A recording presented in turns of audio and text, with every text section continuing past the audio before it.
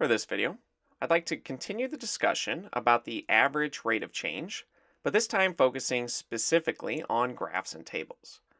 So remember from the previous video where I introduced this topic that average rate of change, we're essentially going to be given 2 points. We can call it x1 and y1 and x2 and y2. And we'll be able to plot these points somewhere on the graph, and then we'll connect them with a straight line. So the average rate of change will then just be the slope of that line. So let me write that down. So the average rate of change of whatever this function is just going to be equal to the slope of the line between the 2 points. And there are a couple different ways to write the formula. So let me say we have the slope. And slope is essentially defined as the change in the y values divided by the change in the x values. Remember this triangle here is just the Greek letter delta, meaning change in. And you could also think about it as how much the line rises divided by how much it runs. But this is probably a more formal way to write it. And the change in the y values can be represented as their difference, y2 minus y1, and likewise for the x values, we have x2 minus x1. But sometimes you see this in function notation. So you might see f of x2 minus f of x1 divided by x2 minus x1, where f of x2 is really just y2 and f of x1 is really just y1.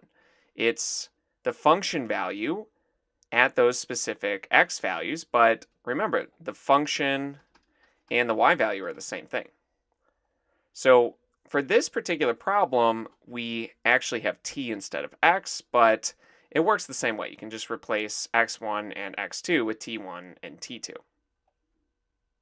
So for this problem, we're given this interval, -1 to 4.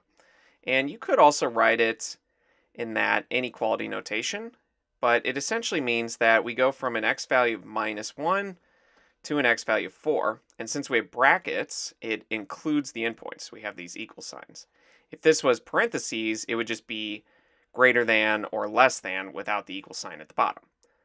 But to find the average rate of change over this interval, we essentially want to look at the graph of each of these points. We want to also know their y values. So when x is -1, let's figure out what the y value is. And for x is -1, you can see the y value is down at -7. And for x is 4, you can see the y value is at 0. And the average rate of change over this interval, we're just going to connect these with a line. So maybe something like that. Though, again, this is not perfectly drawn, but you get a rough idea. And the average rate of change, all we want to do is find the slope of this line. Now, since we actually have a picture here, we could use the formula, but we could also just count. We could just figure out, well, how much x changed. So we can kind of drop this dashed line here and draw it over here as well. So it looks like x went from -1 to 4. So x went over by 5. So the change in x is 5. And the y values went from -7 to 0. So the y values went up 7. So our average rate of change here, I can just abbreviate, average rate of change over this interval from -1 to 4 would be equal to that change in y divided by the change in x, but we found that to be 7 for the change in y, and for the change in x, that was 5. So 7/5 is the slope of this line, but it's also the average rate of change. And the way to interpret this is that we're essentially, every time we go over by 5, we're going to go up 7 units on average. And it's not perfect because it only generally describes what's going on. It doesn't really tell us much what's going on between the 2 points.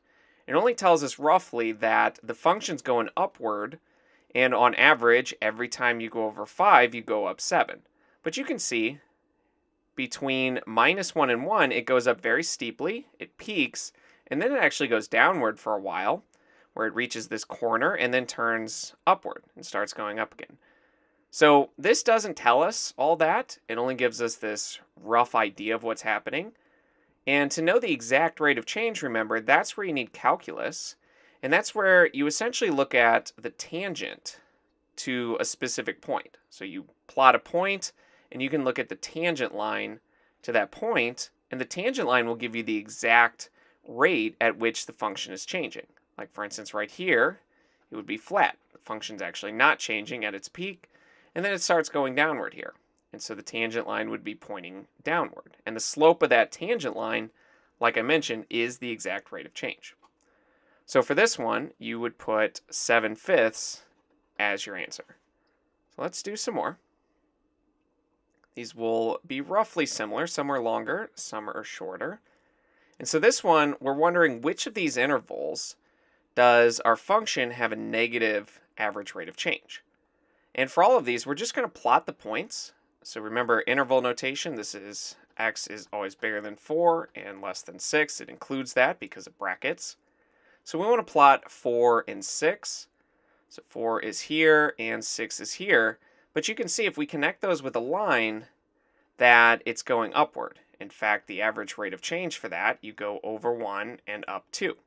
And for this one, because it is a line, that would actually be the exact rate of change over that interval.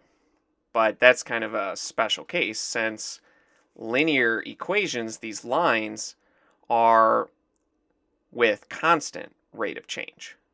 So when we take their average, it is actually equal to the exact value, just because for lines, that rate of change does not change. But this is not negative, this is positive, so we can eliminate that.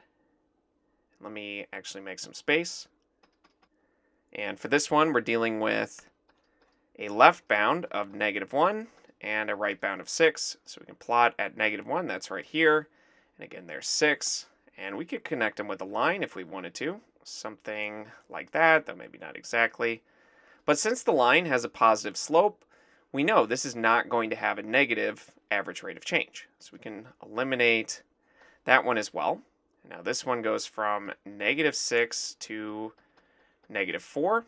So we can plot at -6 and at -4. But this one is going downward. So this one does have a negative average rate of change, because you can see as x goes over, y goes down, or the function goes down. And if you wanted, you can calculate the exact average rate of change, but we just want to know which one is negative, and this one is downward sloping, while the rest are positive. But let's check the last one just to be certain. So this is when x is -4 and x is 6. So we go from -4 to 6. But when we draw on that graph, it looks something like that. But that's a positive sloping line, since as x increases, the y value increases as well. So choice C is definitely the right answer here.